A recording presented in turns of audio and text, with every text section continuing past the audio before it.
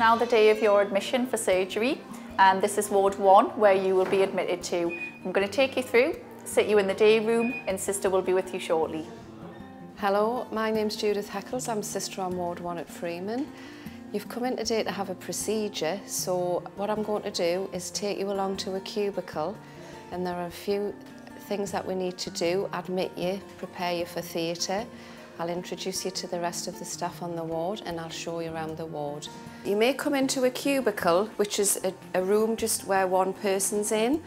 Now in the cubicle, obviously we'll have the bed and the television if you're wanting to watch the television while you're in. There's also a radio on here, sink. Now there's not a toilet in here, but there's a separate toilet which is next to the day room. Now you may, if you don't come into a cubicle, you would go into a bay where there's 6 beds, so you would be in with other patients. Once we bring you into the room, we have to go through an admission process, and that is going through all your details, your past medical history, any medical problems that you may have if you were a diabetic, anything like that, any medication that you take.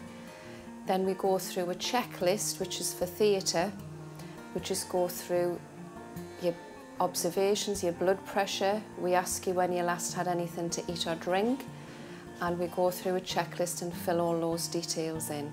Once we've gone through all your details and filled in your checklist, we'll go through what you have to wear for your procedure. What you have to wear is one of these gowns. It's like a dressing gown, but it ties at the back, so it goes on like that, ties at the back. You have to take all your clothes off, including your underwear. And then you also have to wear a pair of stockings. This is to try and prevent you getting problems with your legs during theatre.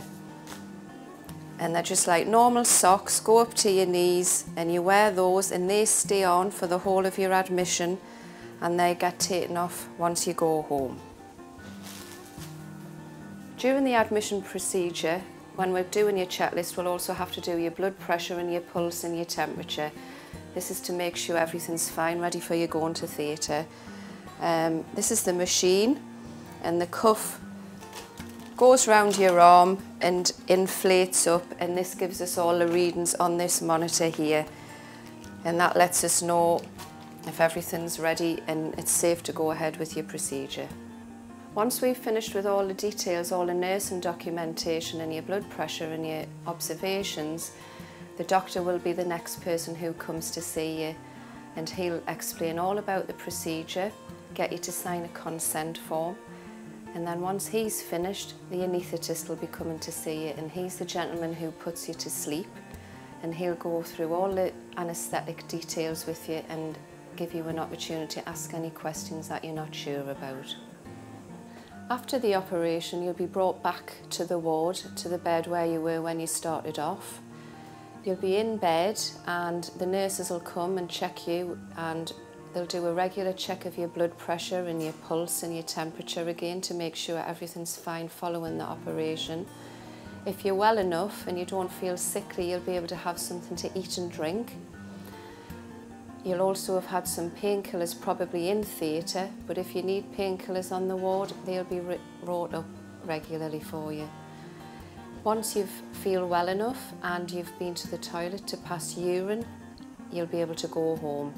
When you're ready to go home, we'll be preparing some dressings for you to take home, and we'll go through all your dressing details and what you need to do and what's expected when you get home. You'll have an information sheet. We'll also provide you with some painkillers unless you have any at home. This is to help, because you do need painkillers for a few days just to make sure you're comfortable while you're at home. We may arrange a district nurse unless you can manage your wound at home, but we'll check that before you do go home to make sure you are managing.